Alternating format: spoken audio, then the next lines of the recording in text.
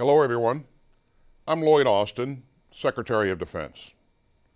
I want to thank you for participating in this stand down, and I thank your leadership for supporting this important initiative.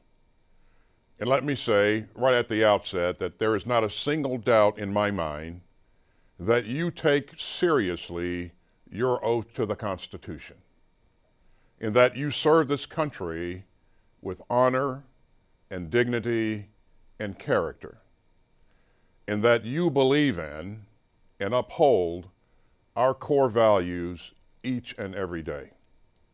Many of you have deployed in harm's way to defend those values, and some of you are in harm's way at this very moment. And I want you to know that I'm grateful for that. I also want you to know that your fellow citizens are grateful for that. You see, we understand the sacrifices that you and your families are making to defend this nation. And we know a stand down like this can seem like yet another task to undertake, another burden. But the truth of the matter is, we need your help. I'm talking, of course, about extremism and extremist ideology. Views and conduct that run counter to everything that we believe in, and which can actually tear at the fabric of who we are as an institution. You know, I've seen this before. I've lived through it as a soldier and as a commander. It's not new to our country, and sadly, it's not new to our military. What is new is the speed and the pervasiveness with which extremist ideology can spread today, thanks to social media and the aggressive and organized and emboldened attitude that many of these hate groups and their sympathizers are now applying to their recruitment and to their operations.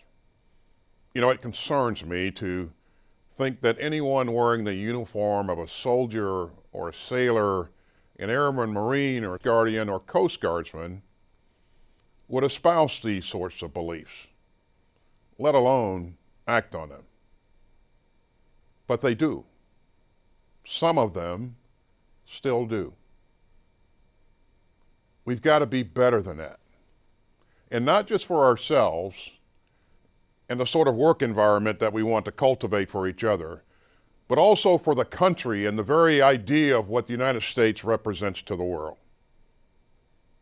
And that's the discussion that I want you to have today. I want you to revisit the oath that you took when you joined the military and when you re-enlisted or got promoted. Read those words again. Consider what they really mean.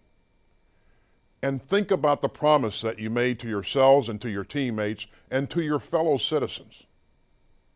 I also want you to share with your leadership your own personal experiences with encountering extremist and extremist ideology in the military, should you have any. And I want your leadership to listen to those stories. And I want them to listen to any ideas that you might have to help us stamp out of the ranks the dangerous conduct that this ideology inspires.